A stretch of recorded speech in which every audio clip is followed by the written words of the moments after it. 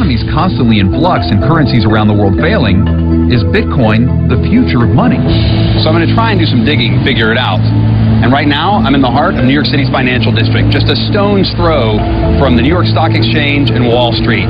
Right next to me, the Bitcoin Center, the hub of the Bitcoin community for New York City. And hopefully the people inside there are going to give me some answers.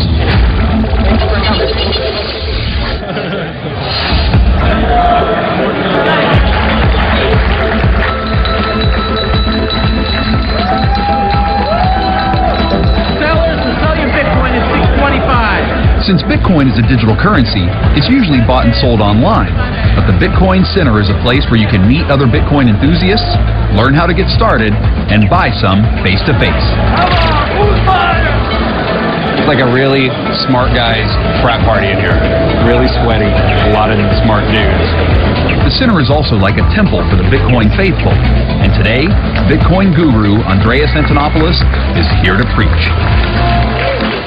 Bitcoin is much more than just a currency. It is a network for transmitting value across the world without reference to nations, without caring who the sender and who the recipient is.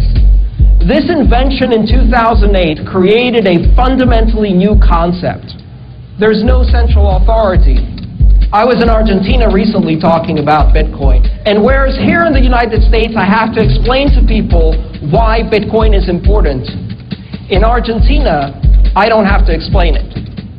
Because just in the last 20 years, they've seen their entire economy destroyed twice because of hyperinflation. And in many places around the world, like for example in Cyprus, the government colluded with the banks to dip into people's deposits and wipe them out. For these people, Bitcoin is much more than just a currency. This is an opportunity to connect with the world economy where they can trade, they can have access to loans and credit, and where they can send their money to other countries whenever they want without their government stealing from them, without their banks stealing from them. That is why Bitcoin can change the world. Thank you.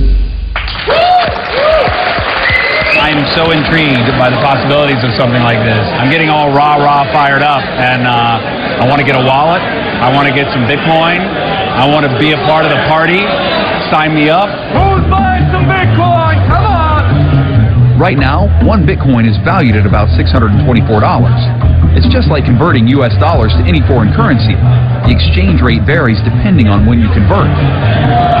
But first, in order to get some digital money, I need a digital wallet.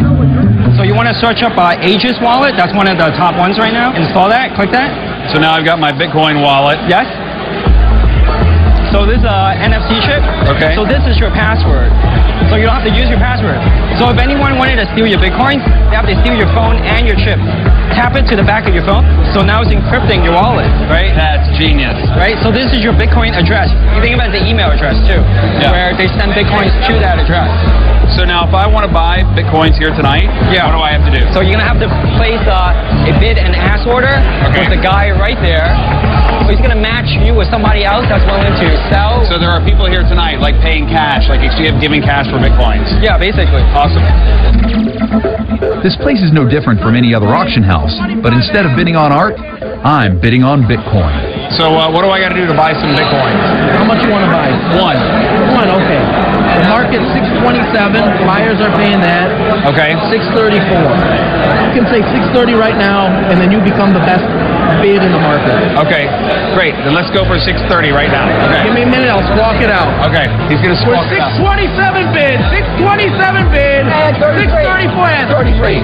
At 33. We're 627 bid. 633 and 31.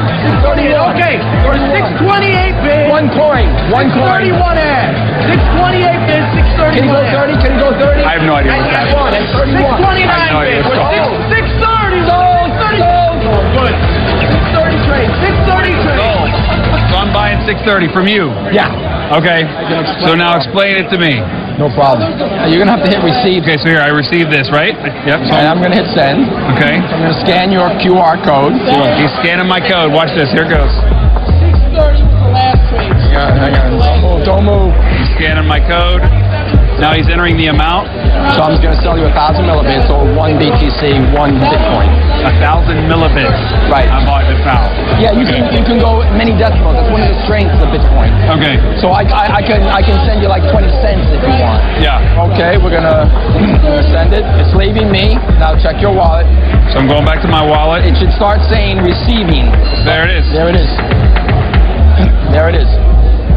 So what it cost for you to send this to me was 0.6 of 1 cent. of 1 cent. That's pretty cheap. Every time I wire money every month through my free wire account, it costs me $25. So you just sent me $623 for 0.6 of 1 cent. Correct. That's incredible. It is. It is. There's 6, there's 7. 70.